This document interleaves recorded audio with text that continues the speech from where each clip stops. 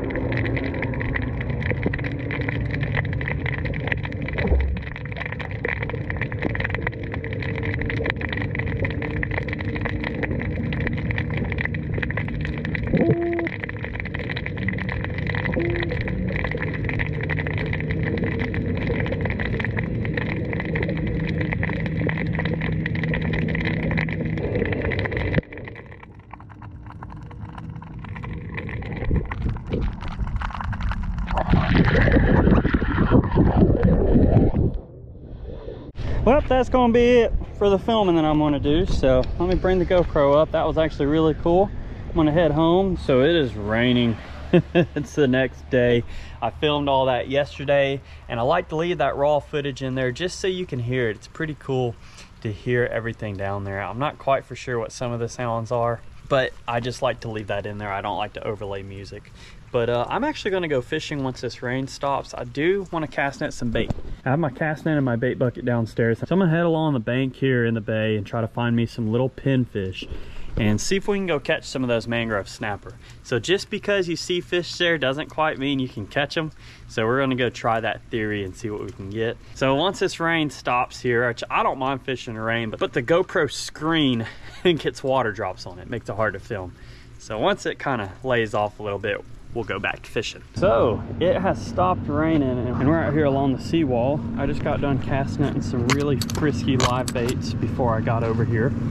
Plenty of live pinfish, about a dozen and a half in there. And I'm hoping to catch some mangrove snapper to take home. So we don't have a very strong current today, which is great because it can get pretty strong coming through the pass. And all I brought was a 1 ounce weight. But let me show you my setup. It's just a drop shot setup. Literally on the bottom is a 1 ounce weight, and I'm using 15-pound fluorocarbon. About a foot from my weight, I tied on a little 2-aught circle hook. This is by Mustad with the Palomar knot. And then another foot up, a black barrel swivel. And it's as simple as that. But my setup is a 4000 Shimano reel, 20-pound braid, and a 7-foot medium heavy fast action St. Croix rod. I'm going to go ahead and get one of these live baits out. And now on these really small ones, this is a real small pinfish, and just like that, it will look very natural on the hook. Let's see if that can get us a nice mangrove today. All right, here goes the first drop. So there's a lot of structure down below these concrete wall, a lot of rocks, a lot of places for these fish to hang out and hide. So it shouldn't take long to get a bite. Hopefully we can increase our odds of catching the keeper fish using live bait fish versus shrimp. Oh, I just hooked into one on the pinfish. That feels like something decent. Yeah, it is. Okay. Target species. Let me get off where I'm at. Nice mangrove. Gray snapper, black snapper, but I call it mangrove. Look at the beautiful blue right by its nose. Since we're in Alabama waters, they have to be 12 inches. So we're gonna measure him and see if he meets the 12-inch mark. And he does. Nice. So that's the first one for the cooler. He's barely over, but that's a keeper. Let's see if we can catch a few more of these. You're allowed 10 per person in Alabama. There's no closed season, but the warmer months are the better months to catch them. Beautiful joker. They do have teeth like all snappers. You want to watch out for them. Let's throw them in the cooler. So we just landed our first mangrove on the pinfish. Uh-oh. Oh man, this happens to me all the time. My aerator batteries died. Ah, dang it. Oh, come on, I had it going for a second. There we go. Okay. Ah, these things are so moody. If you get these wet one time, which I did, this is a necessity to keeping these things alive.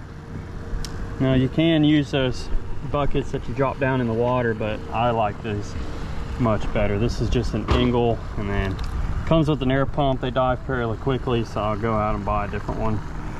But you don't want to get them wet, because wet will kill it. But let's grab another bait. There's a good pinfish right there.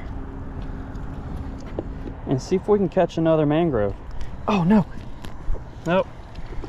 That's annoying. Free bait. He got to go free. Sacrifice one. Let's get it back down. Oh yeah, there we go. Another fish on another pinfish. Hey, that one might keep too. You know, I'm going a long time in between bites. Not a lot of action, but the action that is happening is, these are pretty good fish. He's about the same size as the other one.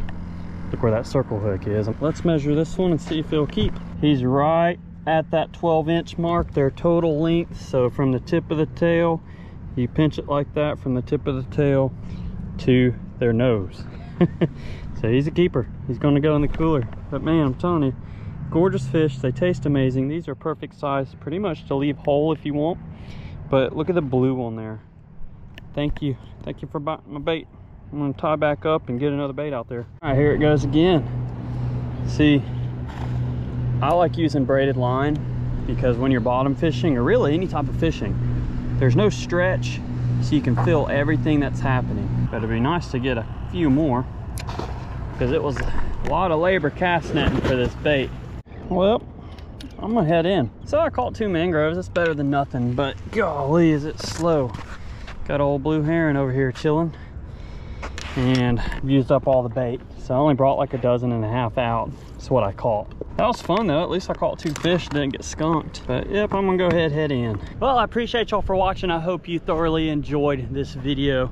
So it's really cool to see what's down below where we go fishing. If you have not seen my other video at the Gulf State Park Pier, you can go find it. I'll try to link it at the end of this video. Plenty of plans of doing this in other places. But like I said, you have to wait for the right conditions. You can't just drop a GoPro down in muddy water because then you won't capture anything.